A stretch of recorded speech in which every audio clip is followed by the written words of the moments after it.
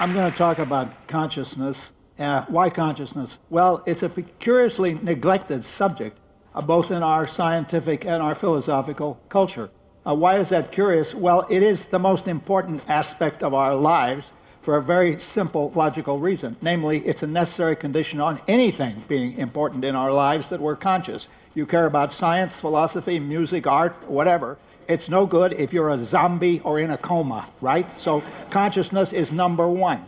The second reason is that when people do get interested in it, as I think they should, they tend to say the most appalling things. And then even when they're not saying appalling things and they're really trying to do serious research, well, it's been slow. Progress has been slow. When I first got interested in this, I thought, well, it's a straightforward problem in biology. Let's get these brain stabbers to get busy and figure out how it works in the brain. So I went over to UCSF and I talked to all the heavy-duty neurobiologists there, and they showed some impatience, as scientists often do when you ask them embarrassing questions. But the thing that struck me is one guy said, an exasperated, very famous neurobiologist, he said, look, in my discipline, it's okay to be interested in consciousness, but get tenure first. Get tenure first. Now, I think I've been working on this for a long time. I think now you might actually get tenure by working on consciousness. If so, that's a real step forward. Okay, now why then is this curious reluctance and curious hostility to consciousness? Well, I think it's a combination of two features of our intellectual culture that like to think they're opposing each other, but in fact they share a common set of assumptions. One feature is the tradition of religious dualism. Consciousness is not a part of the physical world. It's a part of the spiritual world. It belongs to the soul, and the soul is not a part of the physical world. That's the tradition of God, the soul, and immortality. There's another tradition that thinks it's opposed to this, but accepts the worst assumption. That tradition thinks that we are heavy-duty scientific materialists. Consciousness is not a part of the physical world. Either it doesn't exist at all, or it's something else, a computer program, or some damn fool thing. But in any case, it's not part of science. And I used to get an argument that really gave me a stomachache. Here's how it went. Science is objective. Consciousness is subjective. Therefore, there cannot be a science of consciousness. Okay, so that's these twin traditions are paralyzing us. It's very hard to get out of these twin traditions. And I have only one real message in this lecture, and that is consciousness is a biological phenomenon like photosynthesis, digestion, mitosis. You know all the biological phenomena. And once you accept that, most, though not all, of the hard problems about consciousness simply evaporate. And I'm going to go through some of them. Okay, now I promise you to tell you some of the outrageous things said about consciousness. One, consciousness does not exist. It's an illusion, like sunsets. Science has shown sunsets and rainbows are illusions, so consciousness is an illusion. Two, well, maybe it exists, but it's really something else. It's a computer program running in the brain. Three, no, the only thing that exists is really behavior. It's embarrassing how influential behaviorism was, but I'll get back to that. And four, maybe consciousness exists, but it can't make any difference to the world. How could spirituality move anything? And whenever somebody tells me that, I think, you want to see spirituality move something? Watch. I decide consciously to raise my arm, and the damn thing goes up. Furthermore, notice this. We do not say, well, it's a bit like the weather in Geneva. Some days it goes up and some days it doesn't go up. No, it goes up whenever I damn well want it to. Okay, I'm going to tell you how that's possible. Now, I haven't yet given you a definition. You can't do this if you don't give a definition. People always say, consciousness is very hard to define. I think it's rather easy to define if you're not trying to give a scientific definition. We're not ready for a scientific definition, but here's a common sense definition. Consciousness consists of all those states of feeling or sentience or awareness. It begins in the morning when you wake up from a dreamless sleep, and it goes on all day till you fall asleep or die or otherwise become unconscious. Dreams are a form of consciousness on this definition. Now, that's the common sense definition. That's our target. If you're not talking about that, you're not talking about consciousness. But they think, well, if that's it, that's an awful problem. How can such a thing exist as part of the real world? And this, if you've ever had a philosophy course, this is known as the famous mind-body problem. I think that has a simple solution too. I'm going to give it to you. And here it is. All of our conscious states, without exception, are caused by lower-level neurobiological processes in the brain, and they are realized in the brain as higher-level or system features. It's about as mysterious as the liquidity of water, right? The liquidity is not an extra juice squirted out by the H2O molecules. It's a condition that the system is in. And just as the jar full of water can go from liquid to solid, depending on the behavior of the molecules, so your brain can go from a state of being conscious to a state of being unconscious, depending on the behavior of the molecules. The famous mind-body problem is that simple. All right, but now we get into some harder questions. Let's specify the exact features of consciousness so that we can then answer those 4 objections that I made to it. Well, the first feature is it's real and irreducible. You can't get rid of it. You see, the distinction between reality and illusion is the distinction between how things consciously seem to us and how they really are. It consciously seems like there's I like the French arc-en-ciel. It seems like there's an arch in the sky, or it seems like the sun is setting over the mountains. It consciously seems to us, but that's not really happening. But for that distinction between how things consciously seem and how they really are, you can't make that distinction for the very existence of consciousness. Because where the very existence of consciousness is concerned, if it consciously seems to you that you are conscious, you are conscious. I mean, if a bunch of experts come to me and say, we are heavy-duty neurobiologists, and we've done a study of you, Searle, and we're convinced you are not conscious. You are a very cleverly constructed robot. I don't think, well, maybe these guys are right, you know. I don't think that for a moment, because, I mean, Descartes may have made a lot of mistakes, but he was right about this. You cannot doubt the existence of your own consciousness.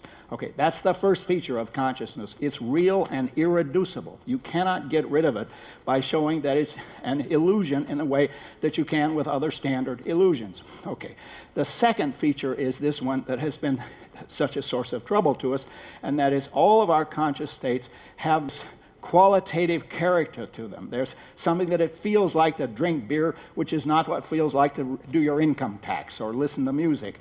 And this qualitative feel automatically generates a third feature, namely conscious states are by definition subjective in the sense that they only exist as experienced by some human or animal subject, some self that experiences them.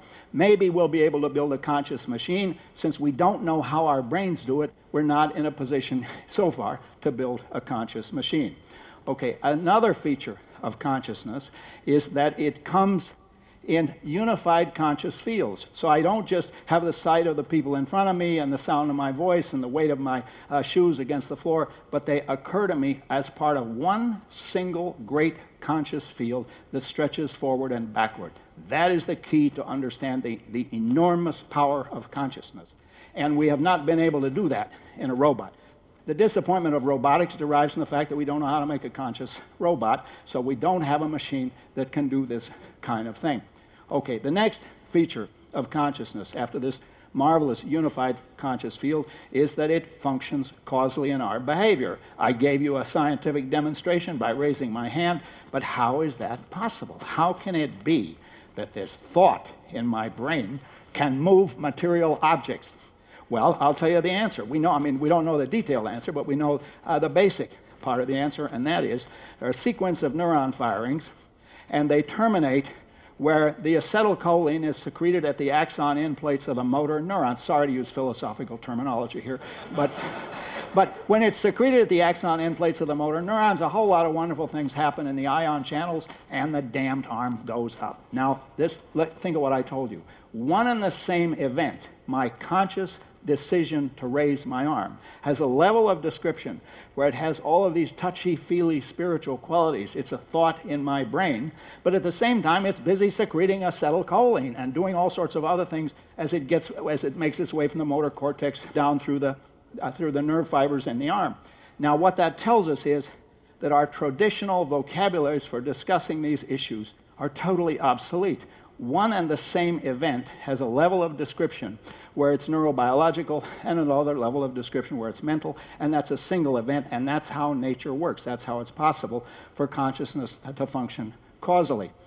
Okay, now, with that in mind, with going through these various features of consciousness, let's go back and answer some of those early objections. Well, the first one I said was consciousness doesn't exist, it's an illusion. Well, I've already answered that. I don't think we need to worry about that. But the second one had an incredible influence and may still be around, and that is, well, if consciousness exists, it's really something else. It's really a digital computer program running in your brain. And that's what we need to do to create consciousness, is get the right program. You forget about the hardware. Any hardware will do, provided it's rich enough and stable enough to carry the program. Now, we know that that's wrong. I mean, anybody who's thought about computers at all can see that that's wrong, because computation is defined as symbol manipulation, usually thought of as zeros and ones, but any symbols will do. You get an algorithm that you can program in a binary code, and that's the defining trait of the computer program. But we know that that's purely syntactical, that's symbolic. We know that actual human consciousness has something more than that. It's got a content in addition to the syntax. It's got a semantics.